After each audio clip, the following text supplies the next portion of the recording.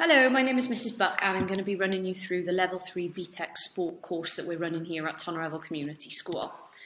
So the way that this course will work is you're going to have two separate teachers for different units of the course. So there's myself, Mrs. Buck, and Mr. Joseph, who you will meet later on in the course. So as I said, it's a Level 3 National Extended Certificate in Sport. So it's an equivalent to 1 A-level.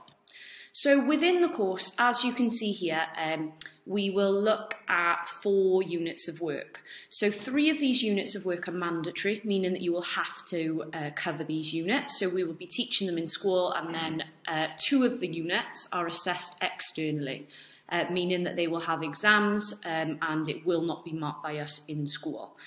So as you can see here, the mandatory content is worth 83% of the qualification. So then we'll have an additional optional unit that will be worth the remainder of the qualification. So these are the 4 units that we will study over the 2 years. So we'll aim to cover the first 2 units within the first year so we can complete the external assessment. So these units will be worth more guided learning hours, meaning that they're worth more percentage overall. So those are the anatomy and physiology units and the fitness training and programming for health, sport and wellbeing units. Then we have the professional development in the sports industry unit. So this is worth a little less weighting and it will take up a little bit less time to cover, as well as the sports psychology unit. So for the first unit of anatomy and physiology, we will be looking at the skeletal system, so how it responds to exercise, and we'll also be covering the muscular, respiratory, cardiovascular and energy systems. For each of these systems then we'll be working at how they work, looking at the different systems related to these, and then also how they are affected by short and long-term sports performance. So we'll be completing an hour-and-a-half exam for this unit, and it's worth 80 marks overall. So these we will aim to complete in the first year within the May to June assessment period. So now I'm going to pass over to Mr. Joseph, who is going to continue explaining the rest of the qualification for you. Hi, I'm Mr. Joseph and I'm the other teacher for the Level 3 qualification, and the unit I teach in Year 12 is Fitness Training and Programming for Health, Sport and Wellbeing. This unit is very good for people who be interested in a career in the sports industry or personal training.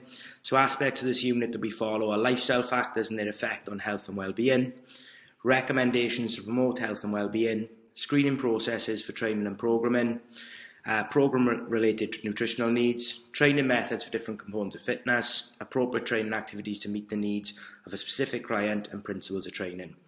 The assessment for this is prior to the assessment is given out, so the students receive some of the content for the exam.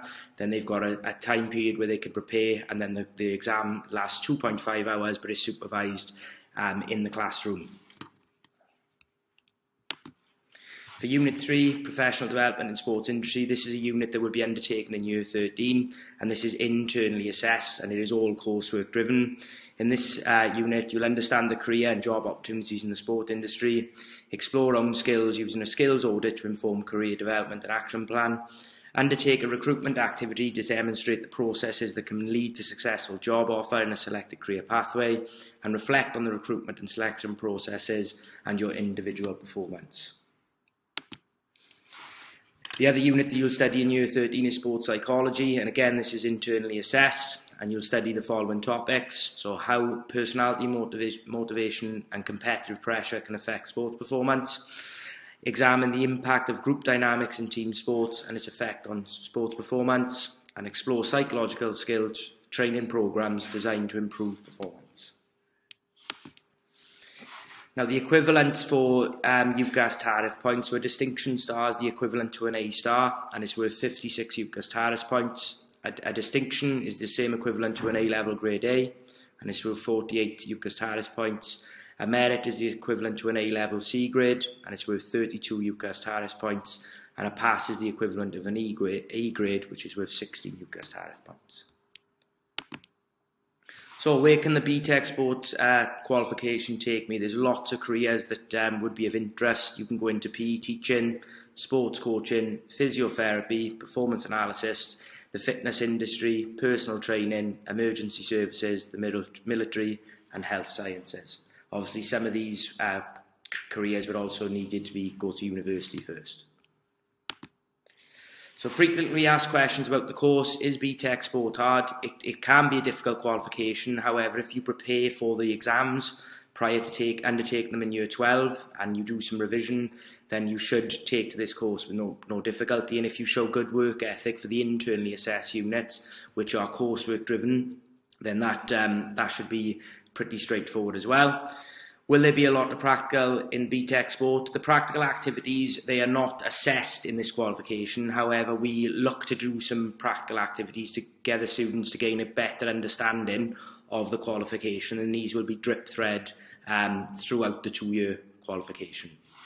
And that's everything from me. Thanks.